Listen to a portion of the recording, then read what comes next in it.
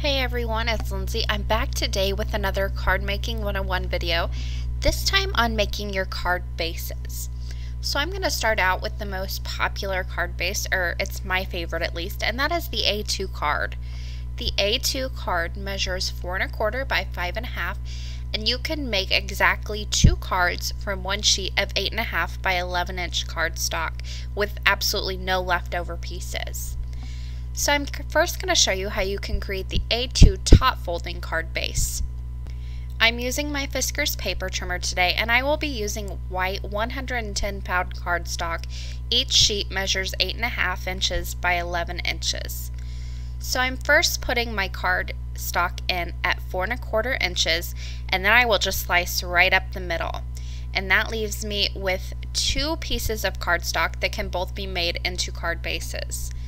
Now the first piece of cardstock, I'm just going to take and fold it straight over. I'll line up both ends, and then using my finger I just press down in the middle, and then I bring in my bone folder, and I just have a cheap one, not one of the Teflon ones that are more expensive, but this does it for me, and then I just make my line nice and crisp, and there is my A2 top folding card base. Now because I have another piece left over, I can make another one as well. So each piece of cardstock makes 2 A2 top folding card bases. Here is the actual directions, and you can find those over on my blog if you want to look at those a little more closely. Now moving on to an A2 side folding card base. This is the exact same size, however the fold is just on the side instead of the top. So I'm going to put my piece of cardstock in horizontally now, and I'm just going to measure out 5 1/2 inches and then slice right up the middle. Now I'm left with 2 pieces of cardstock that I can fold over, make sure the 2 ends are aligned, and then use my bone folder to make that crease nice and straight. And there I have an A2 side folding card base. Now again, I've got that leftover piece on the left there, and I can make another one as well. There are my 2 card bases, A2 side folding card bases. And now you can see the directions, and again these can be found over on my blog if you want a closer look at those. The next size card base I want to talk about are 4-bar note cards. These are a little bit smaller than your A2, and I use these a lot for kids cards. These are great because they're a smaller size, so you're not using as much product with them, so it doesn't matter if they get torn up. They are 3 1/2 inches by 4 7/8 inches, and you can make 2 cards from one sheet of 8 1/2 by 11-inch cardstock.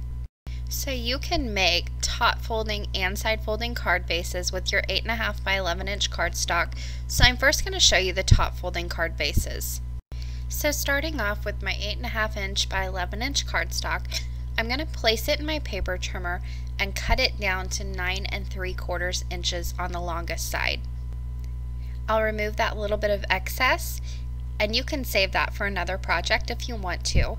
And then I'll go ahead and flip it around and cut this down to first 3 1/2 inches, and then I'll move my paper down and cut it 3 1/2 inches again. And this will give me a little leftover piece on the right hand side, but I am left with 2 card base sizes. Now you can see I have 2 little leftover strips of cardstock. You can save those for another project or toss them, whatever you want to do. And then I'm just going to fold these over right in half, use my bone folder to make those creases nice and sharp, and there I am left with the 4-bar top folding note card. Now I'll do the same thing on this one. I just make sure that my ends are lined up by folding that one over, and then I'll just press down with my bone folder, and there I have another card base ready to go as well. Here's a look at the directions that are over on my blog if you want to go check those out as well. Now, because these are smaller cards, you can also make side folding cards from your sheet of cardstock as well.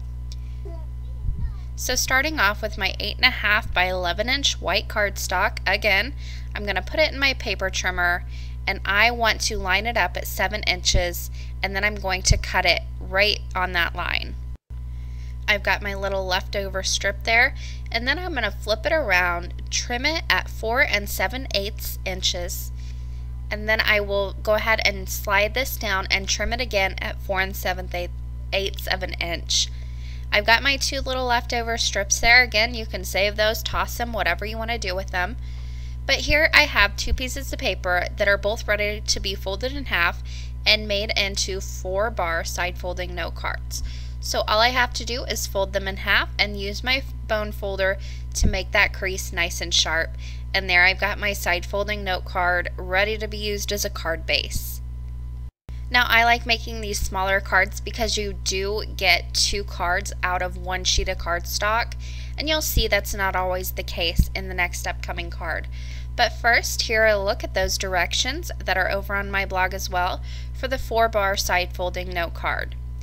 Now moving on to an A7 card base. This is a larger card base, and this is a 5 by 7 inch card. So you can only make 1 side folding card from an 8.5 inch by 11 inch sheet of cardstock. You cannot make a top folding card base from this size of a cardstock. So here I have my 8.5 inch by 11 inch white card stock. I'm going to first put the long side in my trimmer and trim this down to 10 inches. Then I will flip the card stock around and I will trim this at 7 inches. Now again, I've got 2 little leftover strips. You can use those for whatever you want or toss them.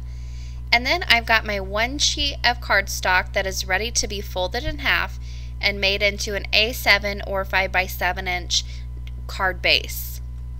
I'll use my bone folder to make that crease nice and sharp, and there is my A7 card base ready to go.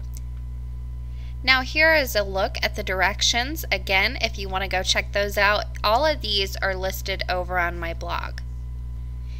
Now, I'm only going to talk about one more card base here because it does get a little repetitive, but this is the A9 card base. This is a very big card. It measures 5.5 inches by 8.5 inches. You can make 1 side folding card from 1 sheet of 8.5 by 11 inch cardstock. And this takes up the entire sheet of cardstock, so it is a good card base if you don't like the leftovers. However, it is very big. So all you need to do is fold your 8.5 inch by 11 inch cardstock in half, use your bone folder to make that crease nice and sharp, and there's your A9 card base ready to go. And again, here's the look at those directions if you need them. Now that finishes it off for the video today. However, there are many other types of card bases you can make. You can make square, you can make any size you want, and once you get the hang of it, the math is very simple to do and it's very quick and easy. You really get the hang of it and it doesn't take a whole lot of thought. And you most definitely don't have to stick with certain types of card bases, so you can switch it up and make whatever size you want. If you want to head over to my blog, I have all of the directions listed, as well as the paper trimmer I use and a bone folder as well. You can head over to my blog, the link is in the description box below, as well as that I in the top right hand corner. That will get you there too. Don't forget to check out the rest of the Card Making 101 series, and thank you guys so much for watching today. Happy crafting!